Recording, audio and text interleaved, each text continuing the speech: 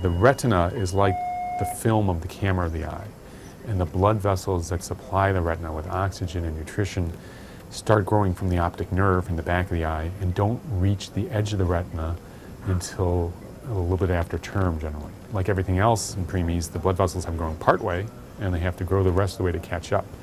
And usually that's what happens. They grow sort of like roots from a tree that are growing along the inside walls of the eye, and everything ends up fine.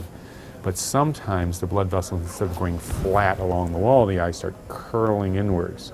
And if they curl in enough, they'll start pulling on the retina. And if the retina gets pulled on too much, it'll pull the retina off and cause a retinal detachment. Unfortunately, once the retina is detached, the visual results tend to be suboptimal, not so great. So our goal in retinopathy and prematurity is to try to avoid or prevent the retinal detachment from happening in the first place.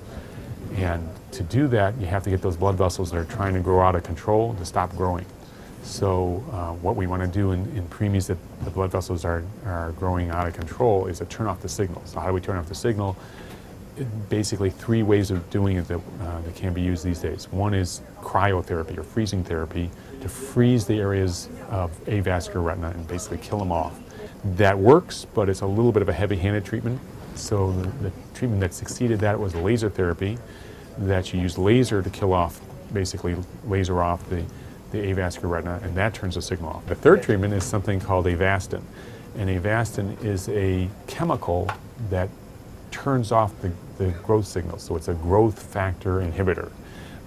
It has to be delivered just where we want it, because obviously the baby's still growing, and we don't want the blood vessels to stop growing in the brain and everywhere else. So you have to deliver it right to where the blood vessels are growing inside the eye. You can't do it intravenously. So what we're doing today is injecting a very small amount of Avastin directly into the center part of the eye. That has the advantage of being a very quick treatment.